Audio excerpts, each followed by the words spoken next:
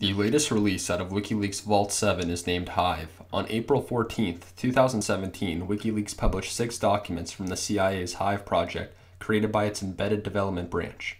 Hive is a back-end infrastructure malware with a public-facing HTTPS interface, which is used by CIA implants to transfer exfiltrated information from target machines to the CIA and to receive commands from its operators to execute specific tasks on the targets.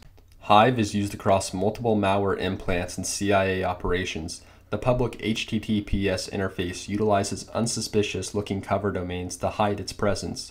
The documents from this publication might further enable anti-malware researchers and forensic experts to analyze this kind of communication between malware implants and back-end servers used in previous illegal activities.